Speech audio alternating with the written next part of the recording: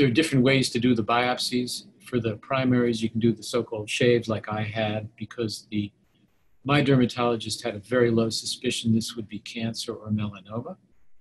She thought it was something else, but still wanted to get rid of it, so she did a shave biopsy.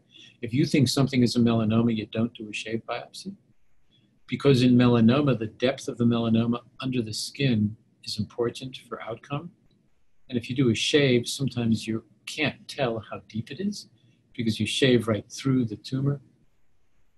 But in my case, it was not felt to be at all likely to be melanoma, so shave biopsy was fine. You would do a punch biopsy, which is literally, it looks like a little hole punch, and the hole punch has a sharp edge at the bottom. You literally bore with a twisting motion through the skin that you've anesthetized. It's very small, so the area that you've anesthetized would prevent any pain. And you then twist it, and it takes out a tiny plug of skin. It's literally the size of a pencil eraser and not even as long as the eraser. And that gets dropped into formalin, and that gets sectioned by the pathologist.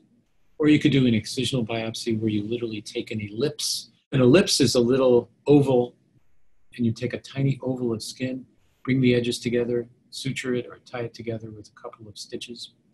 And that you also drop into the formalin to fix it so that the pathologist can take a look at it under the microscope.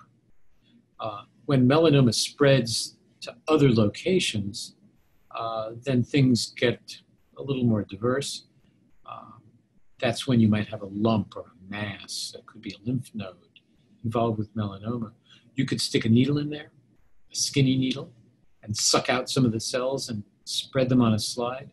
Or you could have a core biopsy where you have a thicker needle and you literally bore through the area, and it's like drilling for oil. It literally takes a core of tissue in the same way that a drilling bit for oil takes a core of rock out. And the core is very thin. It's literally like a millimeter, which is tiny. But a millimeter under the microscope is still plenty of tissue.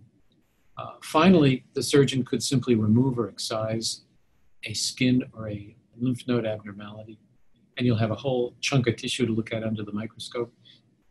That's more definitive.